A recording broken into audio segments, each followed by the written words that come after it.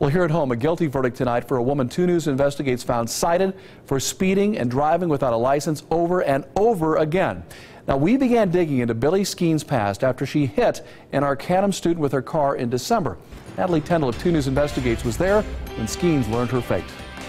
Emotions were high today at the Darke County Courthouse when a judge told Billy Skeens that her driving record shows irresponsibility. That's before she was sentenced to jail time for hitting a 13-year-old with her car.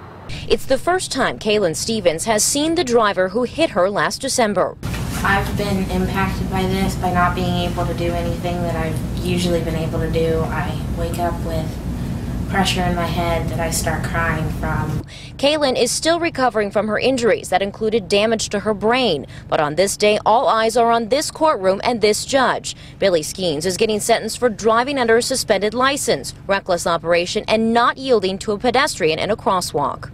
I did not mean for this to happen. I do understand I have a bad driving record. Skeens' attorney Andrew Pratt agreed Skeens has a bad driving record, but asked Judge Julie Monin to consider a lesser sentence.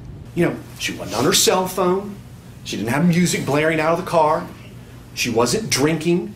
She wasn't on prescription medication. It's a minor misdemeanor case. Judge Monin says Skeens should not have been driving in that area that day and looked to her record. 2 News Investigates first told you that Skeens had several driving violations, including driving under suspension. So when I look at your actions, I look at a young woman who's 25, correct? Who has 19 convictions since 2007 when you turned 18.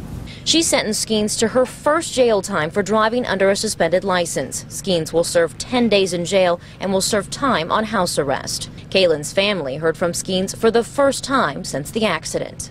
I was hysterical when I hit her. The officer can't even tell you that. I cried and cried for weeks. I hope that they can forgive me because I don't know that I can ever be able to forgive myself. Now, a spokesperson for Kaylin's family tells me that they'll be filing a civil lawsuit against Skeens because her insurance is not helping pay those medical bills. In Darke County, Natalie Tendall, 2 News, working for you.